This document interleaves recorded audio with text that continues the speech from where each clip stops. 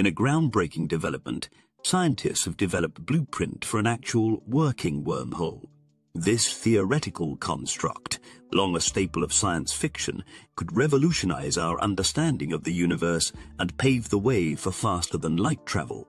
A wormhole, also known as an Einstein-Rosen bridge, is a hypothetical tunnel-like structure connecting two distant points in space-time. The concept was first proposed by Albert Einstein and Nathan Rosen in 1935 as a solution to the equations of general relativity. Wormholes have since captured the imagination of scientists and sci-fi enthusiasts alike, with their potential to enable instantaneous travel across vast distances.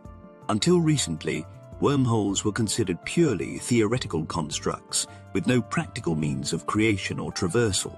However, a team of physicists has now developed a blueprint for a traversable wormhole that could, in theory, be constructed and maintained. The key to this groundbreaking proposal is the use of exotic matter with negative energy density. This exotic matter helps to counteract the immense gravitational forces that would otherwise cause the wormhole to collapse. By carefully engineering the distribution of this exotic matter, the researchers have shown that it's theoretically possible to create a stable and traversable wormhole.